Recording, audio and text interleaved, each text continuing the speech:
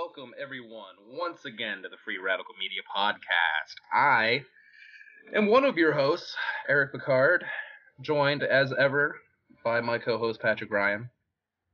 Tonight we're gonna have an old friend of the podcast back on, Dan the Lion. If you don't remember, Dan came on the show some months back, and we talked about his organization, Return to Nature, and Earth-based philosophy.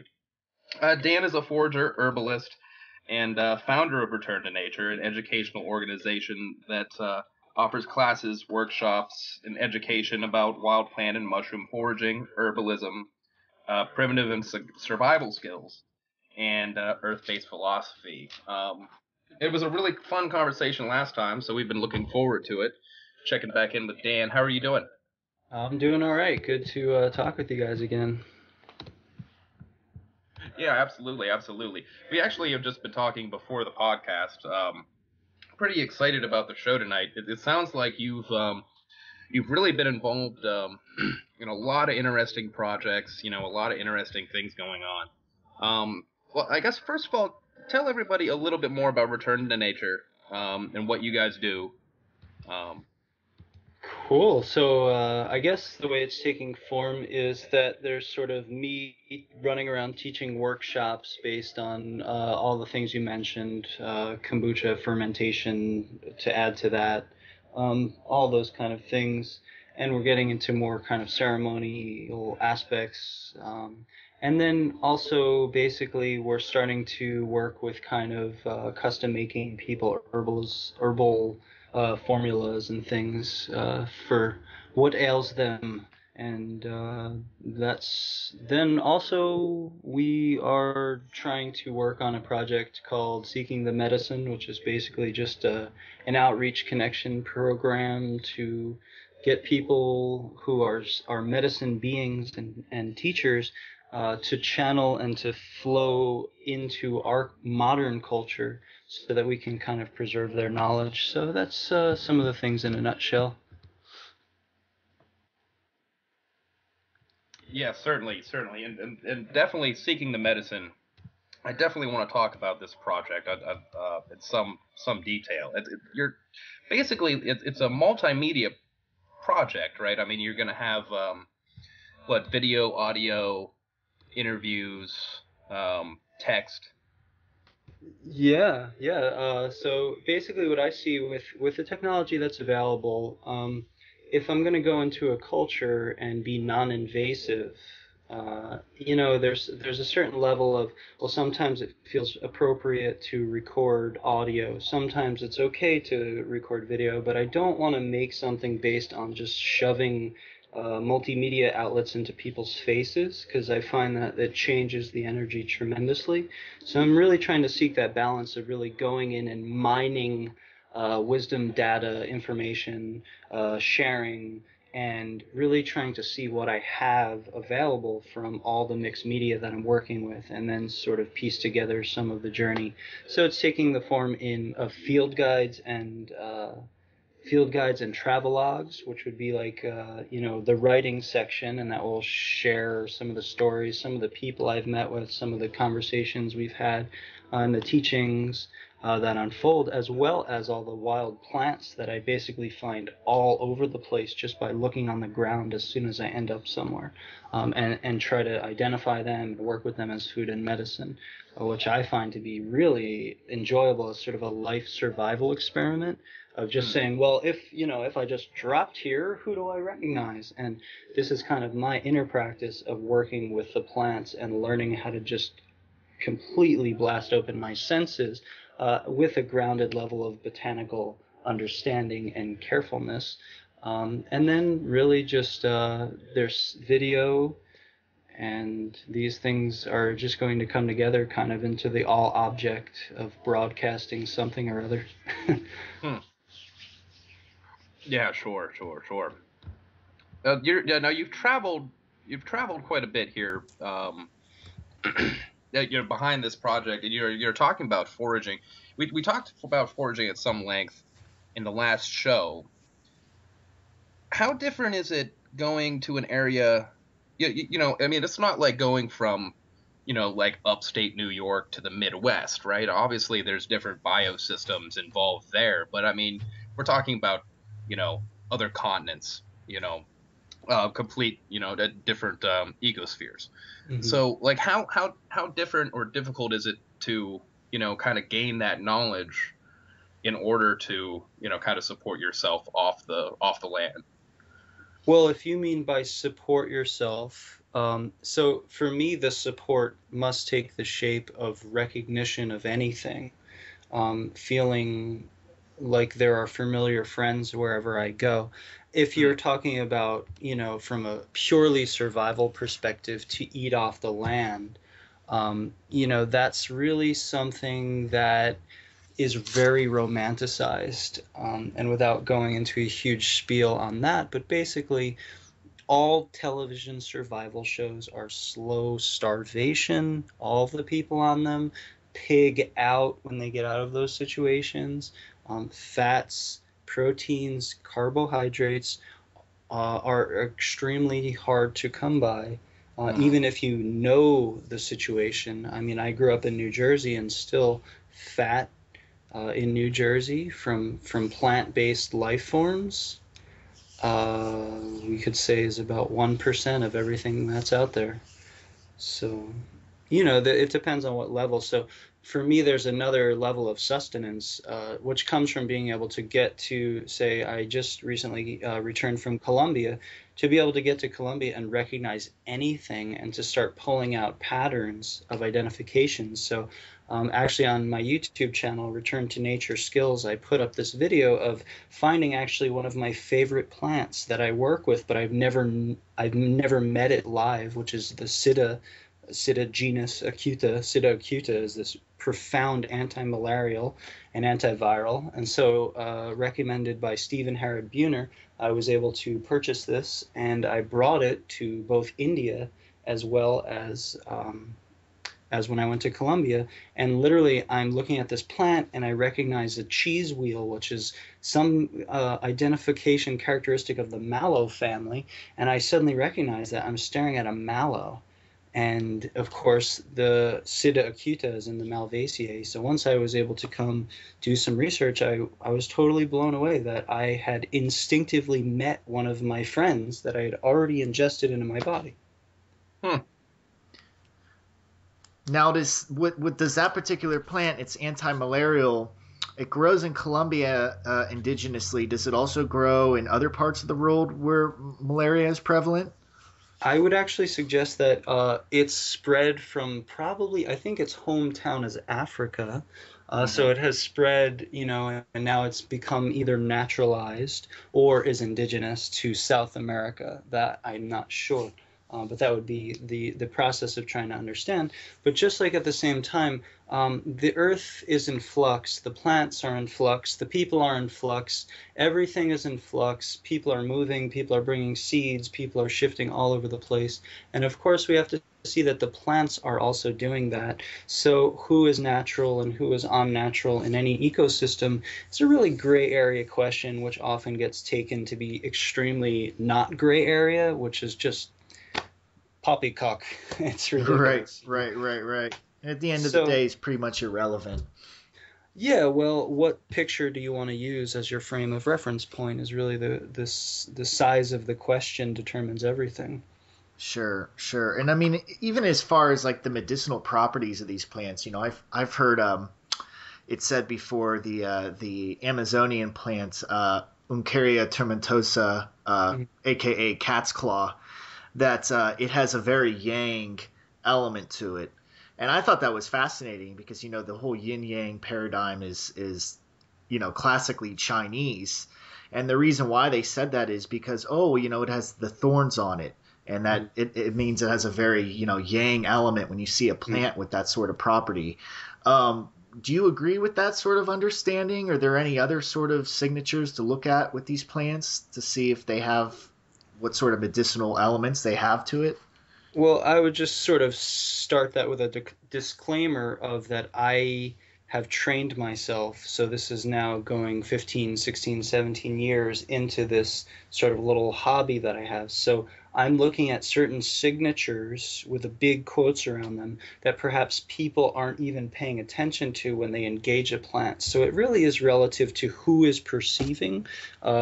It's like a quantum physics thing. The observer is going to determine everything about what you can recognize about the plant. And so, I know properties and signatures and aspects of plants because of my continued meditation, observation, study of them that enables me to get into that position, and I'm very careful. So that's sort of the disclaimer aspect of it. As far as cat's claw having thorns and therefore showing some power, which is seen as yang, right? Or which is seen as,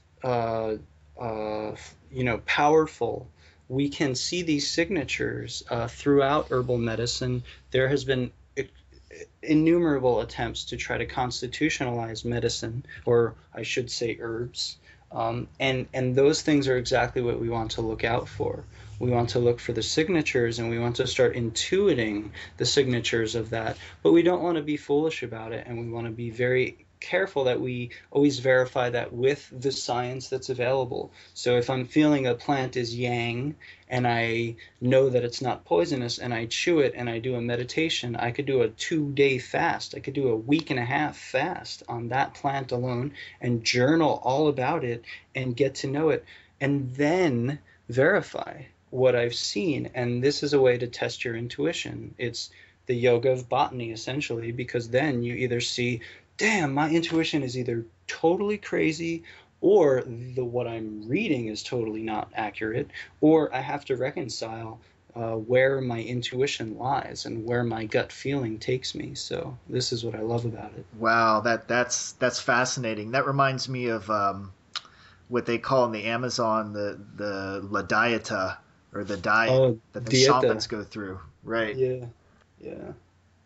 Yeah, well, that's a very interesting thing, because what I seem to have gotten from that phenomena is one of the things I haven't heard really talked about so much is how it's actually a pre-colonial diet. If you think about it, they're going back into the roots of no salt, right? Just basically jungle living, simple carbohydrates and fish, these with no salt, no sugar, none of these colonial drugs, no caffeine, nothing like that, even though coffee was obviously grown in Colombia somewhere. Yeah. But, they're really kind of cleaning out these colonial superimpositions on themselves. So, and that's really just getting to the point where you can be more sensitive to one plant versus take 5,000 of them and not have any idea what you're feeling. That is interesting. No, it certainly is, especially the idea of allowing your body and mind to be acquainted with a specific plant, Mm-hmm. I do find that to be fascinating. And it's, I don't know, the ecosystems are so dynamic.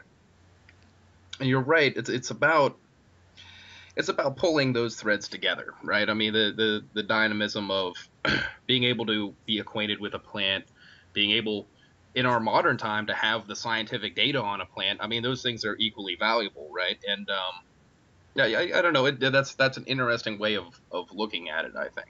And perhaps we can just say that it's actually all of those levels that we have access to engage a being would cause a new level of acquainting. And all of them are necessary and all of them are wonderful. However, we shouldn't just become sort of disconnected rationalists and go around telling plants what their Latin name is and then walking away. There's a lot more in there as far as an engagement to unlock the voice, so to speak, of each particular herb. And this is where herbalism initially comes from, or we can say the basis of shamanism or whatever, is that if I actually sensitize myself and work with a plant carefully, systematically, gradually, empirically, scientifically, right? This is like incredibly scientific. It's not anti-science, but the Right. plant will begin to speak in a way that is instinctual and intuitive, and we can actually know that plant in a way that we're Not familiar. We weren't familiar with. Actually, it was Susan Weed. I either heard somewhere or read somewhere. She said, if a plant tells you something and the book doesn't say that, the plant is right, you know? Right.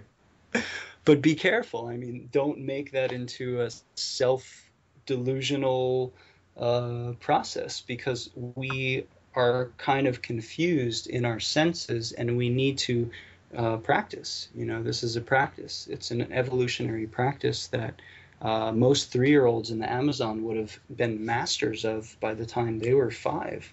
Yeah, exactly. And it, like you said earlier, you know, your level of intuition with plants has taken you 15, 17 years, you know. Um, we've really, I think, lost some of that intuitive, just the intuitive insight, or the intuitive thought process, you Mm-hmm. know. And I think, you know, increasingly, and look, this is again not a statement against science, but rationalism and materialism, I think, have kind of, the scales have been tipped in its favor against the kind of intuitive, spiritual, emotional, you know, passionate discovery of things. You know, I really feel that we've lost something there, and I think we need to bring that back into balance. Well, Um, it's not that it's lost, it's that it's flabby. It's like mm, a muscle that's not getting touched or used or accessed. And so it's a really hopeful thing, because it's not something you can lose. And so basically, what it seems to be is that there's another brain, and it's the gut. And there's neurons there. This the second largest grouping of neurons is in the gut, and there's a huge amount of discovery happening about this nerve network in the gut. And of course, you look at that and you're like, oh yeah, my gut feelings, duh. So we all have these tremendous gut feelings, and the problem is that we're in a paradigm which disregards the gut feeling. So we actually have to just retrain ourselves to say, hey, wait a minute, that's one of the voices in my internal council of being. You know, my mind, my heart, my head, and for most people, you know, downstairs. You know, and we have these different levels of voices within ourselves, and they are all very good at extracting different levels of sensorum data input in any given experience.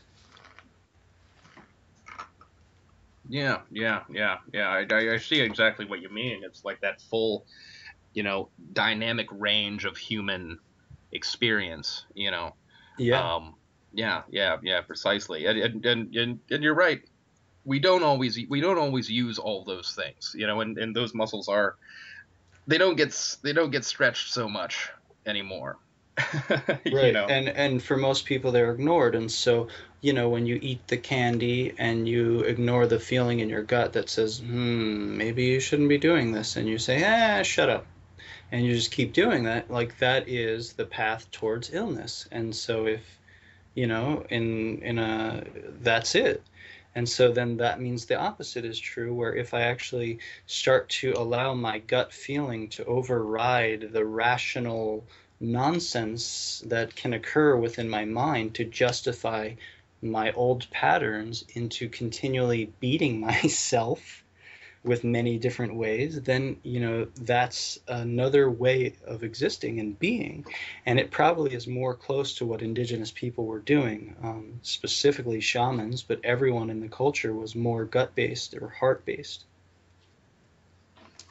Yeah. unless there were minorities of people. But the funny thing in those contexts, like they would be like, oh, so and so Joe's broken, and so he's like out of his gut, and so he needs a healing ceremony, and here we are dancing for 14 hours straight around Joe so that he can remember his gut and his vision, and instantly it would be dealt with. Here we're just all forgetting, and we're not doing any of the ceremonies or any of the real traditions that recapitulate our awareness back into our being and our felt sense. Of course, what this is empirical experience, and it's so weird. This is the missing piece of science, which we now need to put together, which is that, holy crap, your experience is the thing that we need to start using statistics to determine. For example, my favorite recent example is how many people in the United States have after their mother or father dies,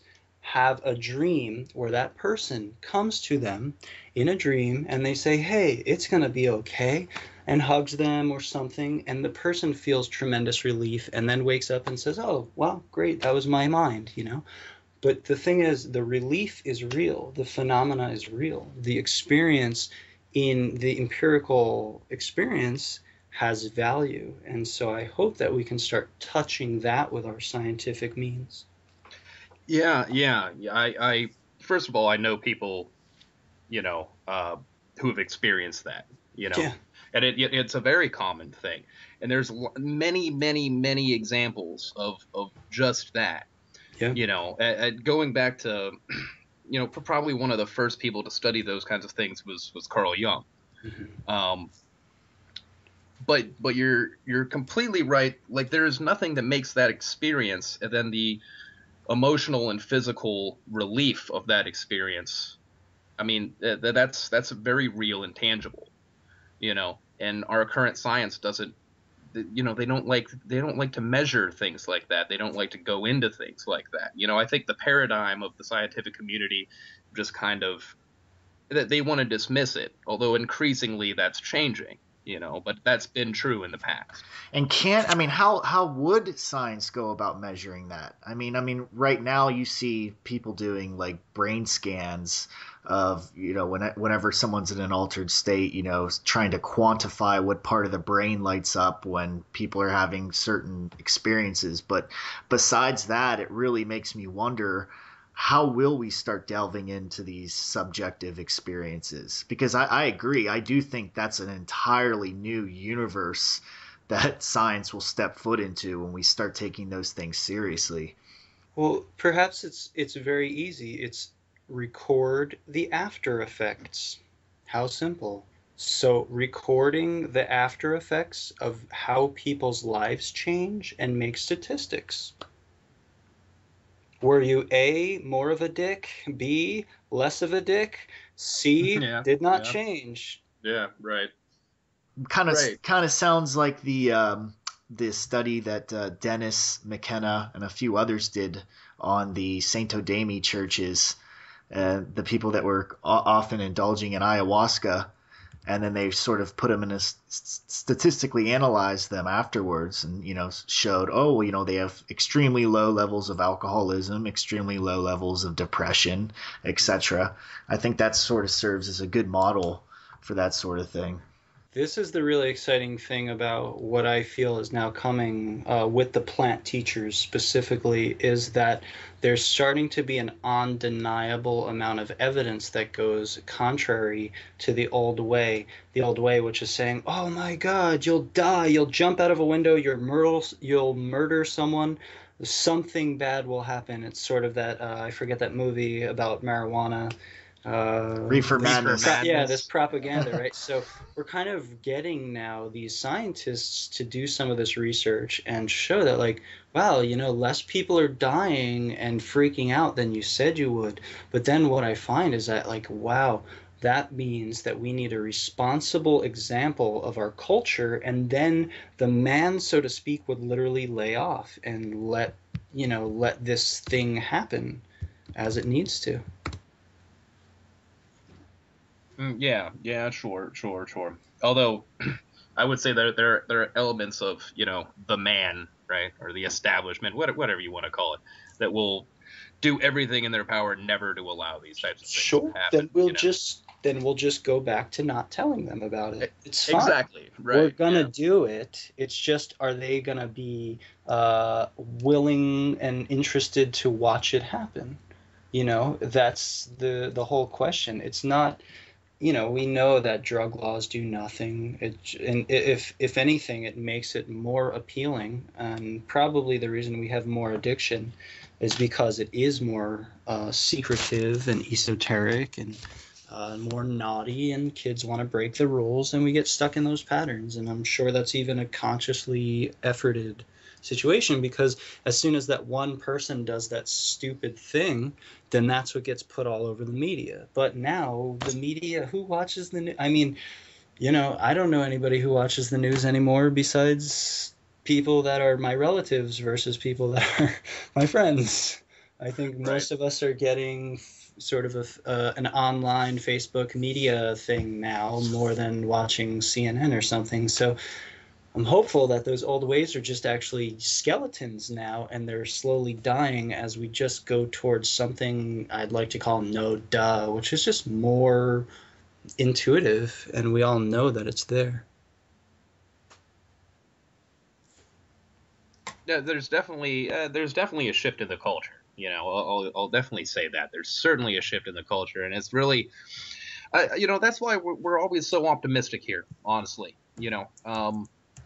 there is an interesting level of change happening right now.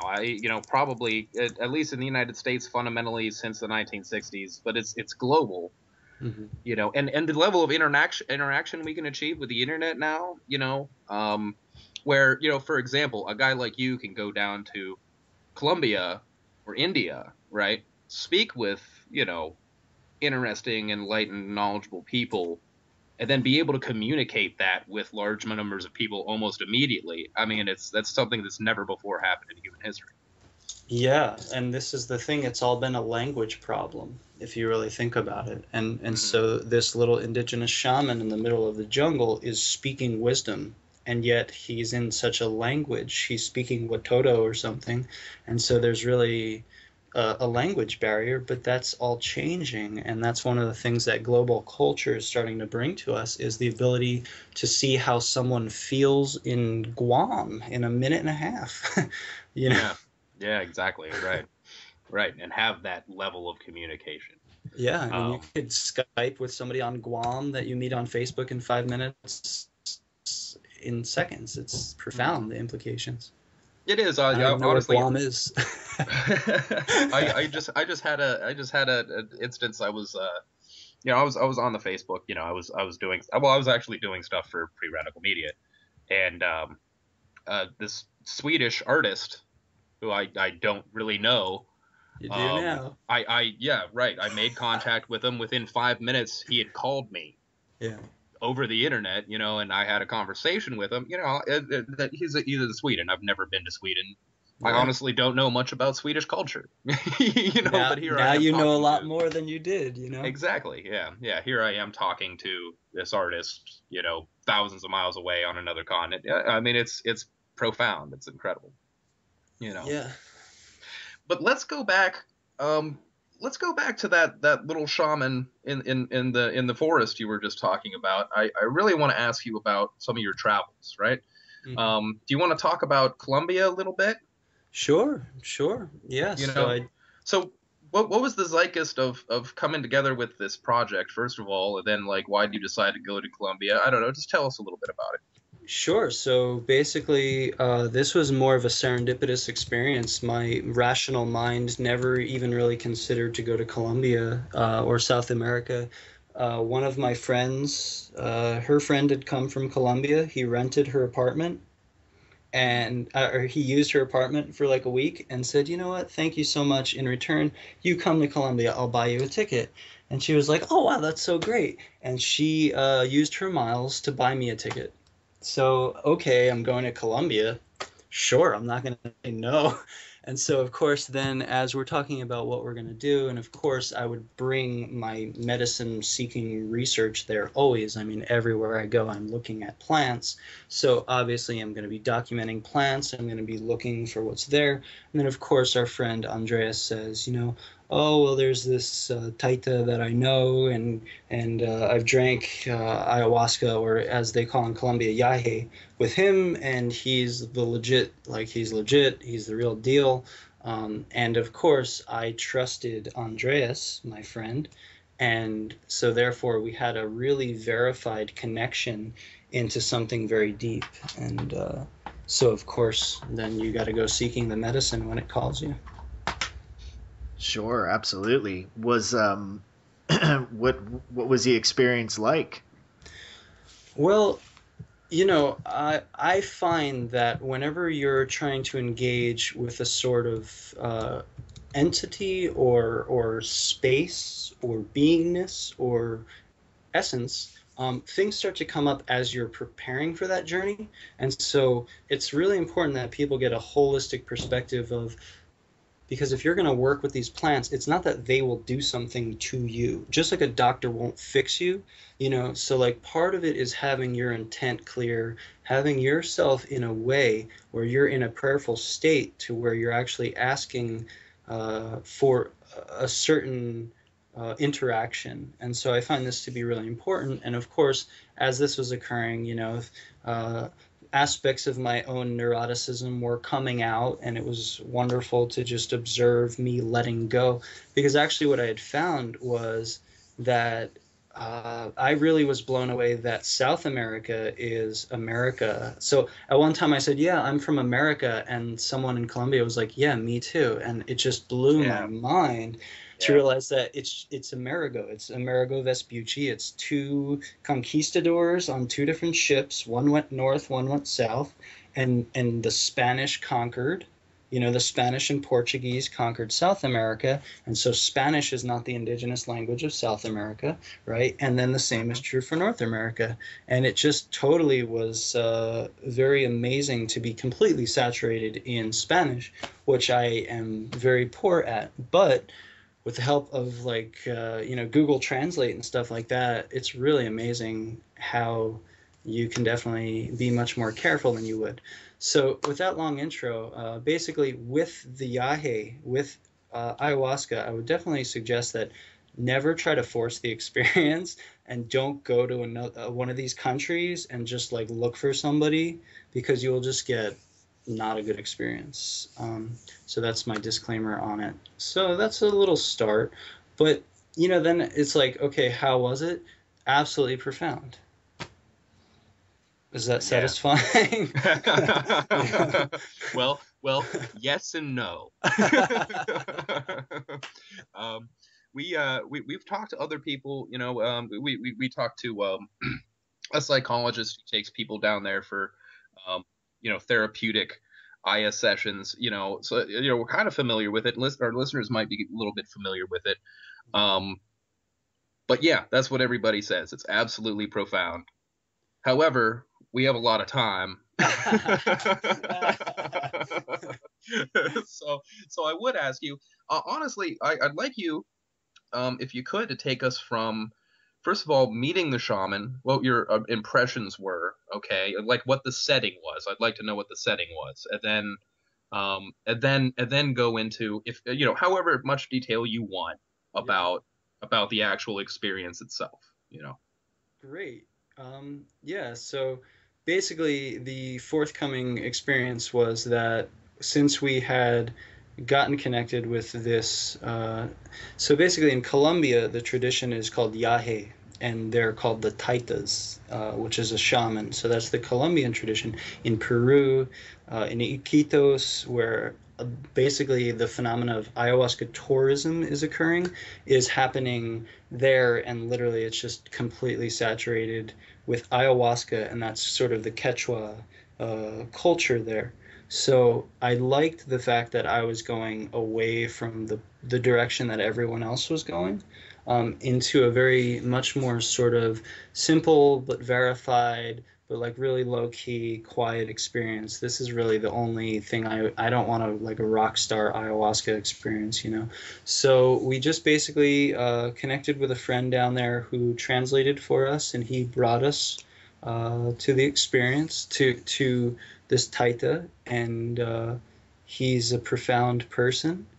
And um, you know, my first impressions were, this guy's like, you know, huge. He's a tall man, and we were brought to a maloca, which is actually a traditional hut for drinking the ayahuasca. And I think that maloca means actually the house of the cosmos. And so what they do there is they drink ayahuasca. And as we were there talking, we had learned that actually in Colombia, in this area specifically that I was in, there's a lot more localized experience. Like it seems that in Peru, it's like the locals aren't as interested as all the tourists coming in. But in Colombia, there's much more of a deep kind of culture around this phenomena. So we were basically the only gringos there. So, we were told life is a celebration, and he brought the ayahuasca, and we one at a time came up after some opening ceremony, and he looked at me and he said, "Buenas pintas," which means good colors, and I chugged the cup down. And part of what I felt like I needed to do was really to respect that plant, as I try to do with all plants. So it's very important to me to not be like, "Oh, yuck," or something, or like, "Oh, what is this?" or something like that. So I really try to just embrace the entirety of the medicine, similar to like eating raw dandelion greens out of a backyard, just really getting into the place of like, I'm really embracing you fully and I'm allowing you in deeply. So I sure did. And then it's very interesting because basically there was a guy who was talking the whole time, and it was definitely not bothering me, but it was bothering some. And so then I actually went put a fire in the log, and he took the log out. Sorry, I put a log in the fire. He took the log out. I was like, this is weird. So I went outside. I was like, man, I'm not feeling anything. This is so bizarre. Like, I'm gonna have the bummer trip, right? Like this is gonna be interesting. And of course, I came back inside and sat down, and it just hit me all. And since I had prior experience with Salvia divinorum and DMT, I thought, well, cool. I'm sure ayahuasca is like DMT but longer. Okay. And that was my frame of reference point. But it turns out that ayahuasca, this experience, was much stronger than that. And I have pretty taken a heroic dose, so to speak, of both of those plants or plant teachers. And so this was extremely large, so large. I mean, bigger than the DMT realm. And that was, I thought, was the biggest thing you could ever conceive of. So then I was just basically floored, literally, figuratively, metaphorically, and I just basically was laying on my back the whole time, which basically some people say, sit upright and sort of be like in the ride, and other people say like just lay back and enjoy the ride. So when if you're ever in the situation, you might consider, what kind of phenomena you want to have. I always try to go for like show me what's beyond death kind of thing, for better or worse. So I kind of like to let my body just completely lay still and allow myself to just forget my body. And I sure did for about 14 hours. And most people vomit, and I actually didn't vomit early in the time. I just laid there entirely, with an interaction with the Gaian consciousness, and I was able to ask everything I wanted. And instantly I was shown everything that I wanted to know. And so I feel like that's a very important thing, of where if you have a clear intent and you're going in there and you're saying, well, what can I learn so that we can get humanity out of this issue? Like, this is the reason to engage these plant teachers for me. And I would suggest try it, to anybody who's listening, because really what you can do is you can receive wisdom that, I mean, obviously to the person experiencing it is beyond anything that they could ever conceive of. And yet from the outside, for all the people who've never consumed it, think like, oh yeah, you're having a hallucination. Well, that's a fun thing if you've never tried, but it doesn't hold weight to your actual experience. So after some time, it started for some people. So basically, after 4 hours, it's kind of like, wow, well, this has been pretty profound, and I'm feeling pretty good on this, and thanks for the ride, because who's that sound like to you? Perhaps psilocybin mushrooms, 4 to 6 hours? Mm-hmm. Mm-hmm. Not with ayahuasca, She's like, oh, cool, so yeah, we're just getting started. And so this is more of like, for me, it was till 2 o'clock in the afternoon the next day. So that was at pretty much 8 p.m. or 9 p.m. to about 2 o'clock in the afternoon. Was completely in some sort of either samadhi state or psychosis or schizophrenia or a mixture of all of them, just completely one with God and one with the Gaian consciousness, and had this energy pulsing and flowing through me. And I was basically just asking her, the consciousness, the grid, what I can do to be of service. Because what else are you going to ask, you know? Yeah. So that's a little bit. So do you have any questions based on any of that? Well, first of all, the shaman you were dealing with, was he more of like a Catholic Christian background, or was he straight indigenous? Well, I did not ask him that formally.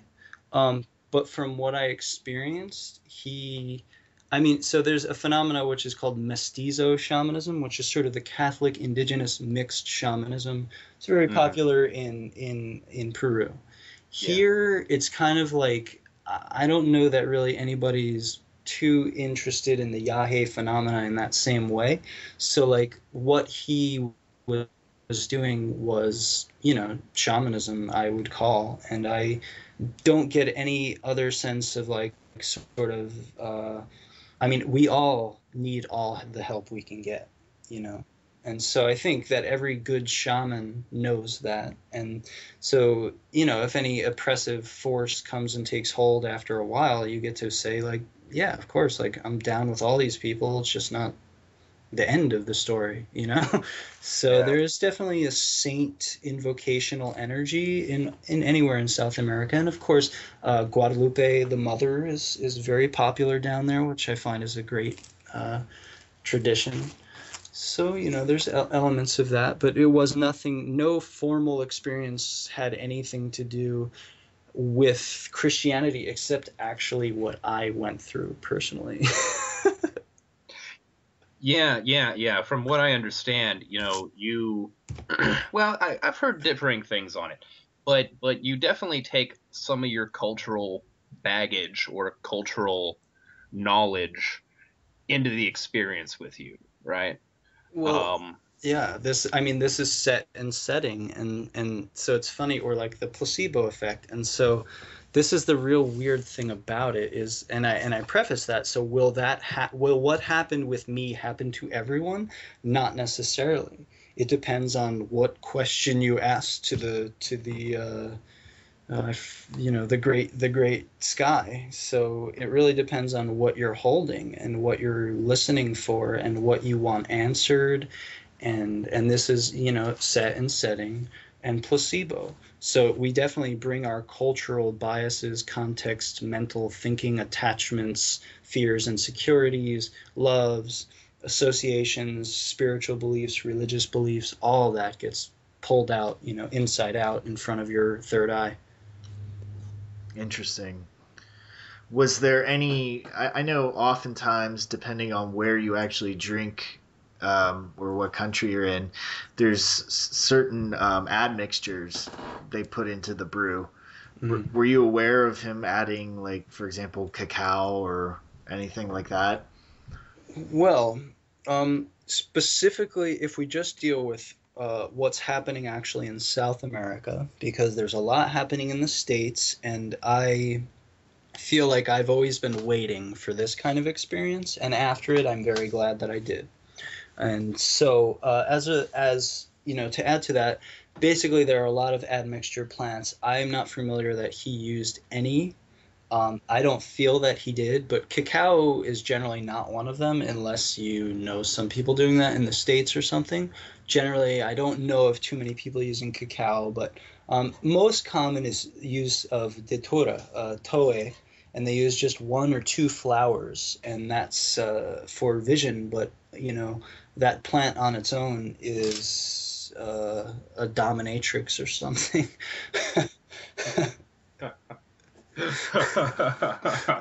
Sure, I've heard some scary things. Yeah.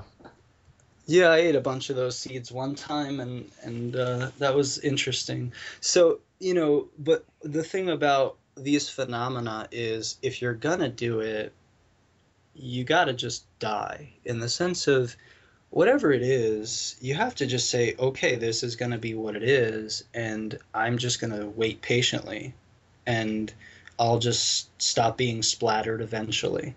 And so that's very much how the ayahuasca was for me because as it turns out, I was told that it turns out that this man makes the strongest brew in town and that it was apparently a double shot.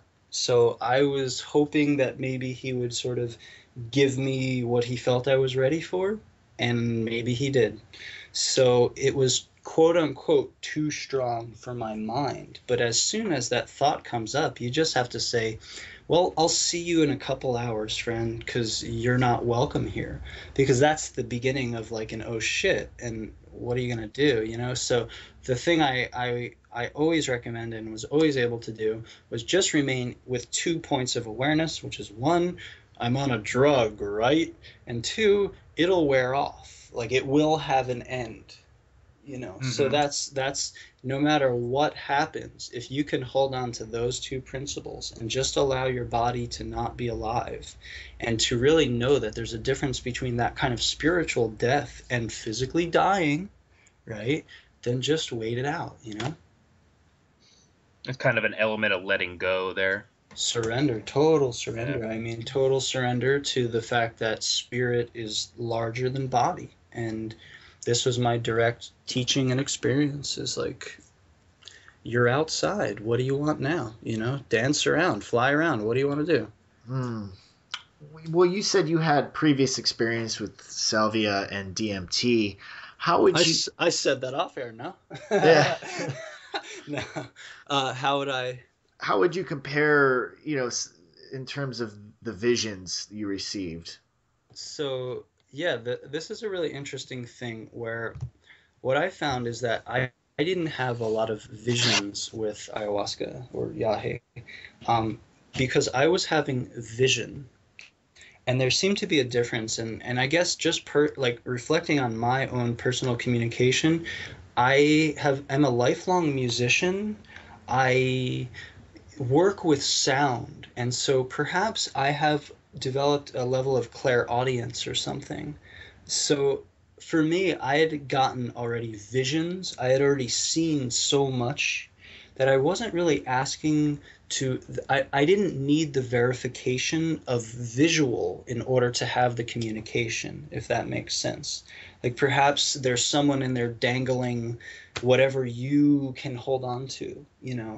And so the vision and the visual aspect is important for some people sometimes to get certain aspects across. With that said, I was able to see the whole spirit world and many beings within that spirit world. Um, but I didn't need to look them in the face, so to speak, and say like, "Well, who are you? What are you about? What are you?" I mean, the world it's huge. You know. Would you say there was a difference in like the sentience with ayahuasca compared to something like salvia or just DMT? I feel like what we have is a phenomena of so many mixed facets together that it really takes exploring on so many levels. So, it's all archetypal, it's all within and metaphoric, you know, and it's also outside and completely not you. And all of those factors have to be reconciled with together. Um, so we almost need a new term, and I guess I'm holding on to like embodied metaphors or embodied archetypes or something like that. So, at one level, there is one consciousness. At another level, there are many personalities that we're engaging with these plants specifically. Um, and they seem to have their different level of flow. So, as I said, DMT was not very close to ayahuasca for me, which was surprising. And that's, of course, if you're familiar, the Banisteriopsis is what they call yahe or ayahuasca, not the chacruna. So that kind of makes sense. Like what you feel is the vine, you know, and the other aspect is for vision. And so that's the harmaline alkaloids, and it's very interesting because no one really knows how those are on their own. But obviously, Dennis McKenna has done some stuff with it, and Terrence McKenna talks about lots of the alkaloid properties of that. Sure, yeah, yeah. Dennis and Terrence, have done fairly extensive work. Although I don't think, I honestly don't think we've come to. It's part of why I like listening to these stories, because I don't think we've come to a full understanding of the entire experience. And maybe we can't. I mean, it is one of those things that you have to vitally experience personally, I think. Yeah, there is something really powerful. Like, it's such a lost thing. Like, your empirical experience matters. Like, this is important. And so I was just blown away by the sense of like, oh, like, here's God. Like, and anybody would experience that. And of course, that's part delusional, right? Because there's factors of set and setting, but I truly know that if there was actually a mature conversation about it, which said, here's the set, here's the setting, here's the situation, here's the fasting ritual, like if we actually had a practice around it, and if it wasn't so damn esoteric and we were all so scared to publicly talk about it, we would probably have a methodology for a somewhat repeatable experience, which is that this is something divine that we've totally forgotten about. And like, here's religion, and you don't need it to be all kinds of fake pretend stuff. And I think that is something where those who have the experience completely understand, and those who haven't think they completely understand. Exactly. Yeah, exactly. And it's something that is kind of inherently subjective. You know what I mean? It's a vital personal experience, and I mean that's what religion is supposed to be.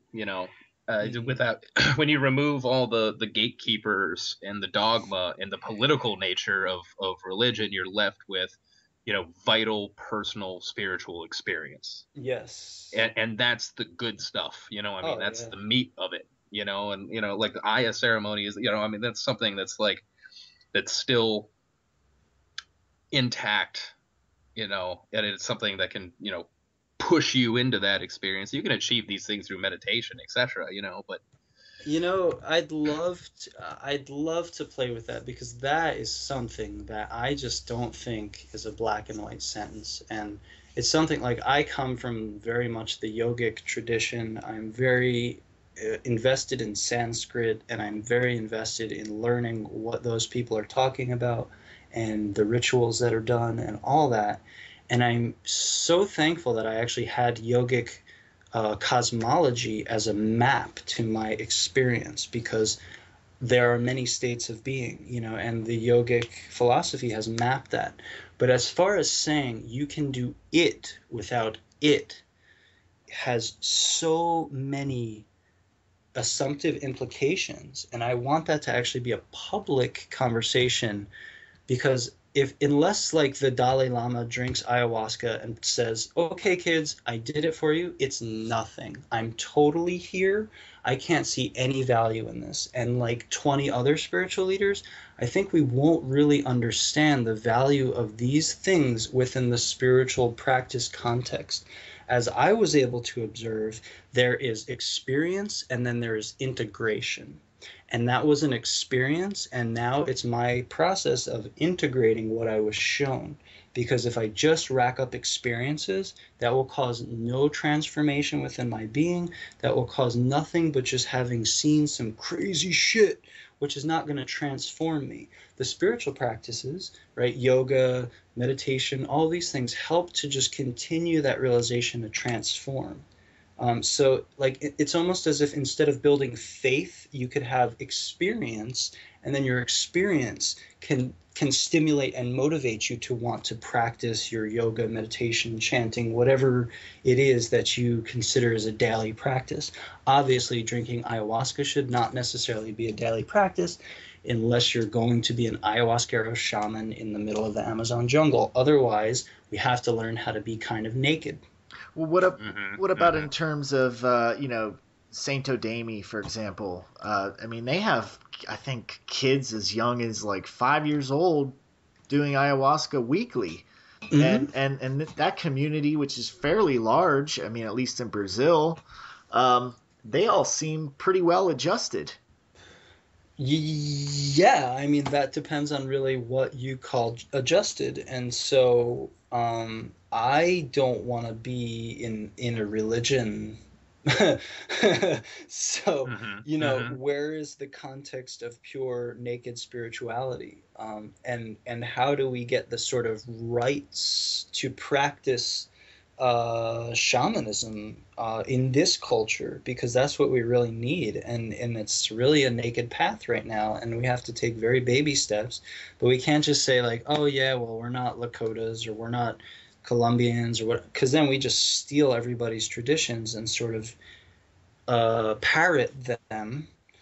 But what we really need to find is something that's so incredibly powerful, that is so digestible, that everybody can kind of come along, you know? Yeah, yeah. I honestly think the last couple points you made are extremely important. Um, First of all, you hit on the word integration. Mm. Um, and exactly how do we integrate these things into our own practice? Well, I mean, that's what we should try to do, right? I mean, we try to integrate all of our experience into the whole, you know. Um, yeah. I think what you're saying is really vitally important. The whole subjective, personal nature, your how you personally identify with your culture and what you want to do, Mm. and how you edit your experiences into that larger framework. Mm. You know. Yeah, I mean, it's not about experiences. This is the weird thing. It's like the first level of spiritual realization is experience, but the second level is integration and transformation. Hmm. Otherwise, we can just rack up experiences our whole life. But really, who cares? Like, because ayahuasca, for example, is so large. You could travel dimensions infinitely, but what is it going to do? Reminds me of a Terence McKenna quote. It's the question's no longer how do we find the alchemical stone. It's what do we do with it? Yeah.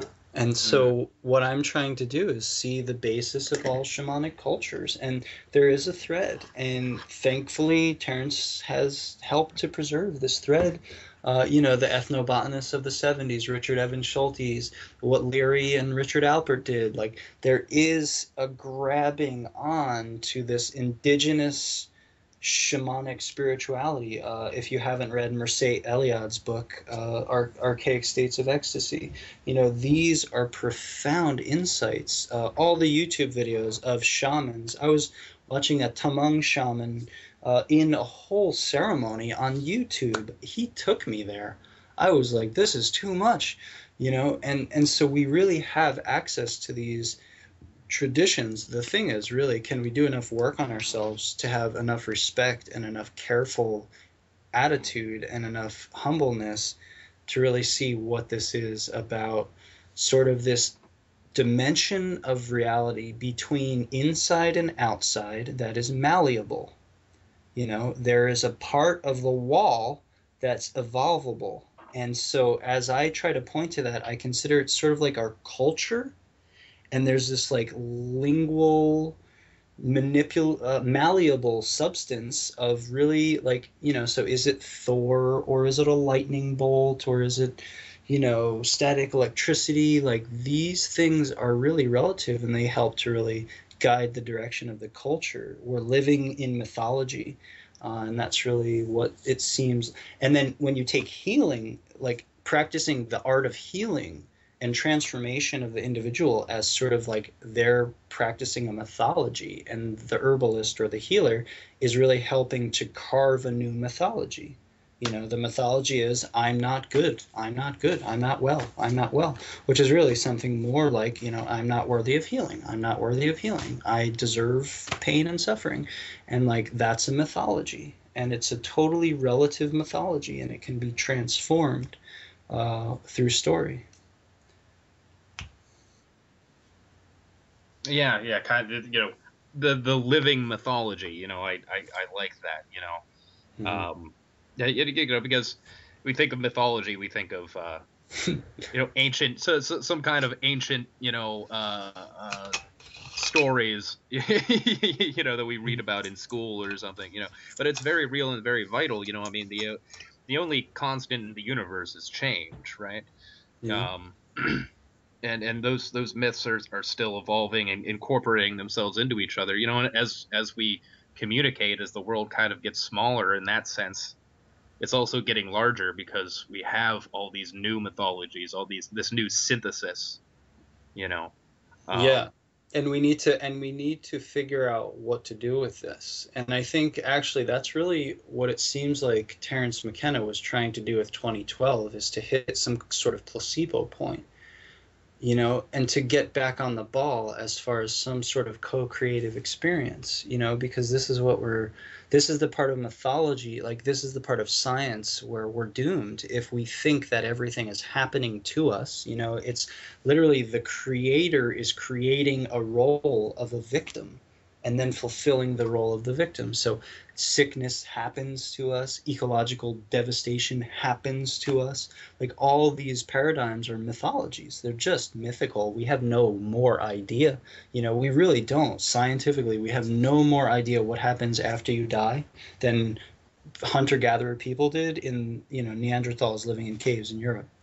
yeah. 80,000 years ago. They probably actually knew a lot more because they had shamanic traditions, and all those weirdos are saying like, hey, you guys, there's this world beyond this one, and there's beings I communicate with, and there's a place for those. It's called a mental institution these days.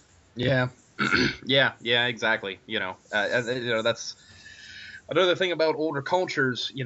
Um, if you were a person who had insomnia, for example, well, you fulfilled your role in society by being the person who watched the fires while everyone else slept. You were a Yeah. valuable person. Hmm. Many people who had what we would call mental illness today, schizophrenia, etc., would train as shamans.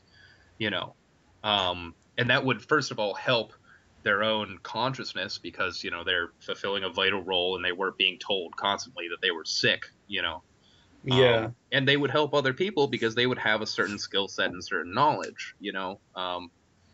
So yeah, mental illness, that's something that it bothers me the way mental illness is treated. you know So I would dare to say that my ayahuasca journey was a journey into going into a state that basically two friends that I've met recently, one of them, their mom called like the mental hospital on them, and the other one is taking, pills for her stability because she basically had a breakdown where she thought, she told her parents the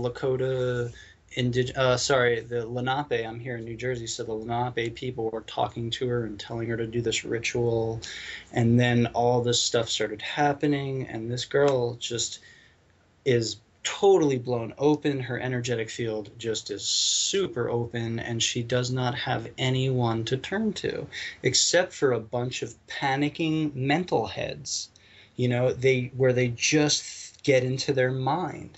And so at one point she explained to me that she was laying down and she knew she was dying, and she just said, I just need you all to get around me, and I just need to die, like it's over. And like anybody who had any sense to themselves would just say, yes, you're dying, here comes the death and rebirth, like it's over, yes, complete the energy. And then she would eventually get to the place where she would have been like, okay, it's over, I died, here I am. And we would have said, welcome, welcome, share what you've shared. And it wouldn't be a situation where she could be on pharmaceuticals, but now of course her parents are saying, oh, she's sick and we don't know what to do, but she's just going to take these pills for the rest of her life.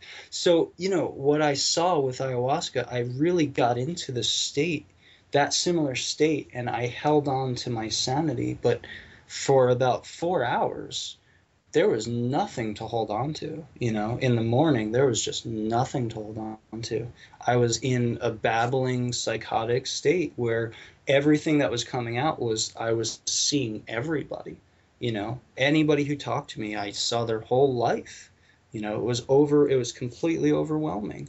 And yet I was able to hold on to the fact that, like, okay, there's still this witness, and this will end, right? I'm on a drug, right? Okay, here's a drug.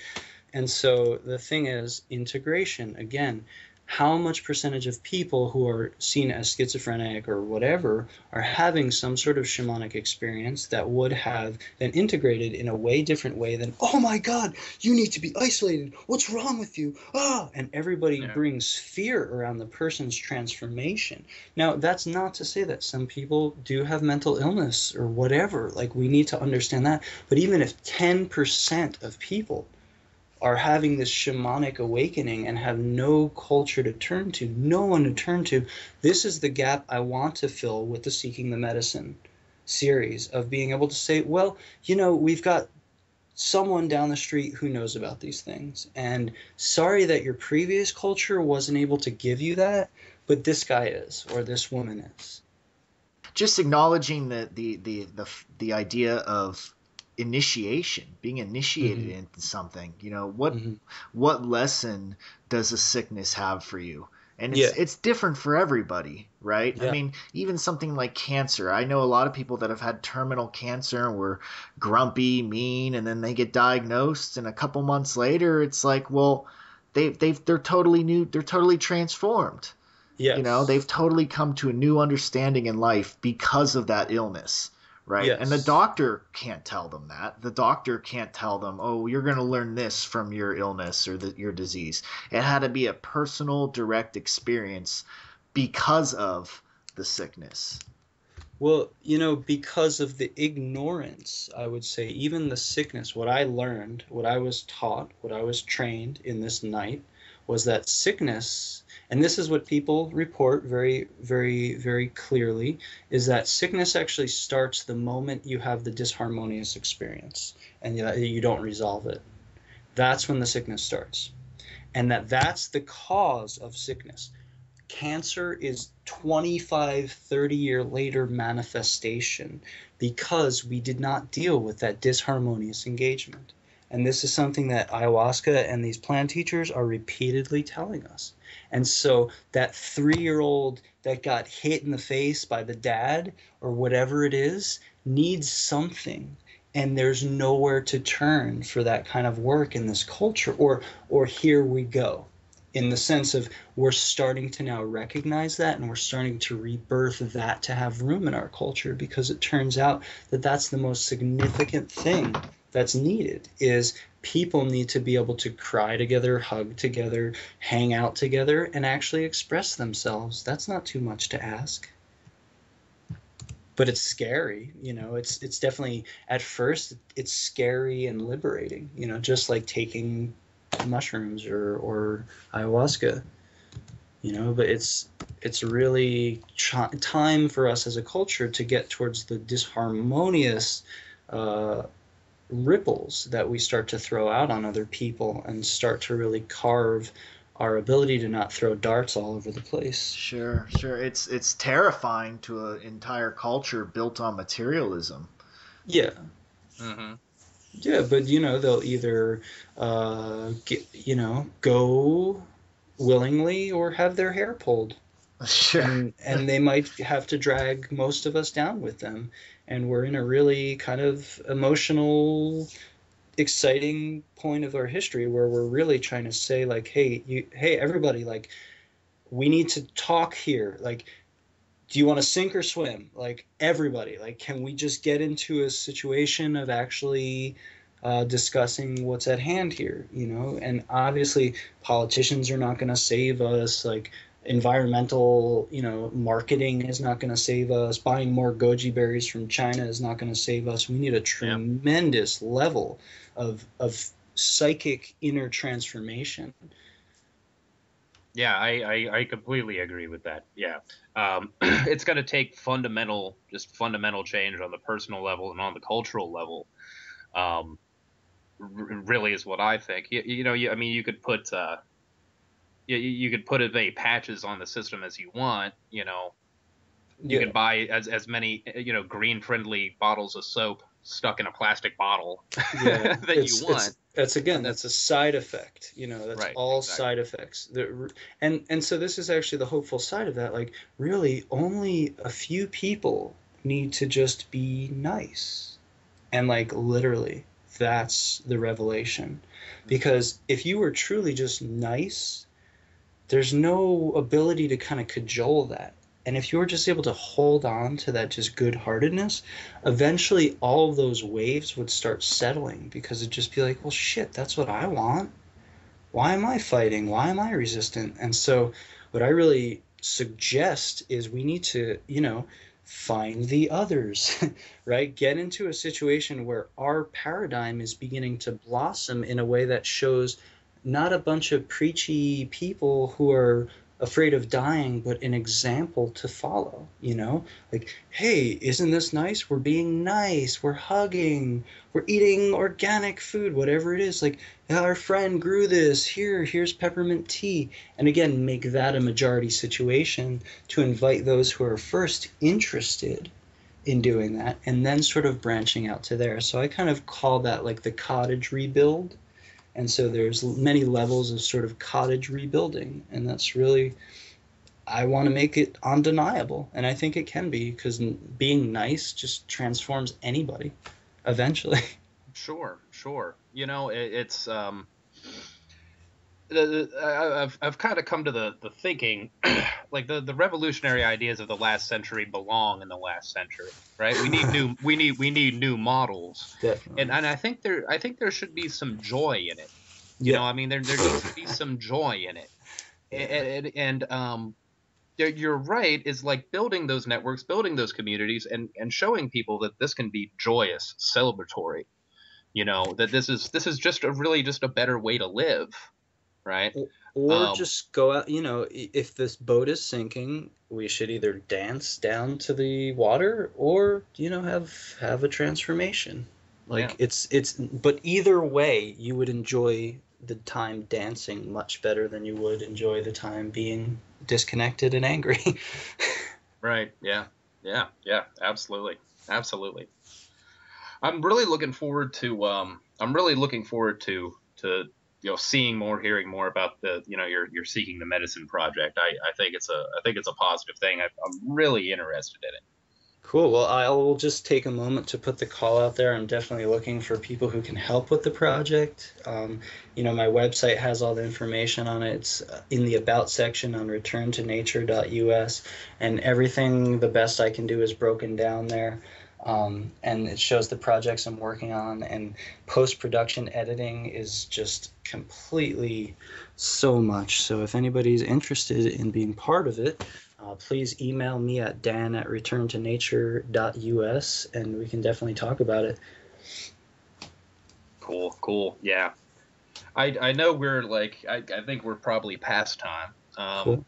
It's been such a good conversation, though. First of all, just give everybody your contact information so people can get a hold of you, like the other content, the whole spiel. You know what I mean? The entire. Yeah. I guess that's really it. It's funny, we were kind of intuiting. So, returntonature.us is my website, and then of course I have a Facebook page, which is also Return to Nature Skills, and also I have a YouTube channel which is called Return to Nature Skills. And basically I'm just trying my hardest to put this in a way that gets the points out there. So it's definitely a difficult task to articulate these things. Is the fun game, Yeah, sure, yeah. Yeah, well, Dan, it's been fantastic to talk to you again. It really has been. The last conversation was great. This conversation was fantastic. Yeah, that was Oh, great. Yeah, thank you guys. There's so much to say. And, it's really funny just how every time somebody asks me about my personal ayahuasca experience, my intuition just goes towards like what's really important is what I learned from it and how I was transformed and the messages that I received to share. And like that's always so much more important than like what happened with my individual ego. My individual ego got demolished, splattered across the cosmos, and did not exist for 14 hours.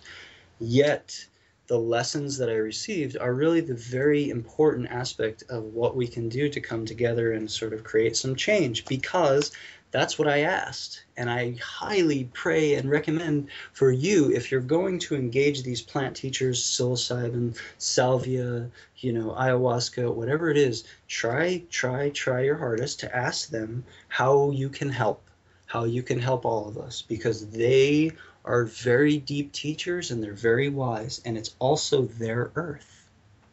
Yeah. Mm-hmm. Yeah. Absolutely. Yeah. Wise words and good, solid advice.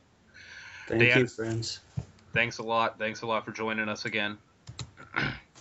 Yeah, everyone, contact information as always will be in the description to this video, or whatever medium in the future you are listening to this podcast. Free Radical Media Podcast. Eric Scott Picard, Patrick Ryan, Dan DeLion. You have a good evening. Blessing.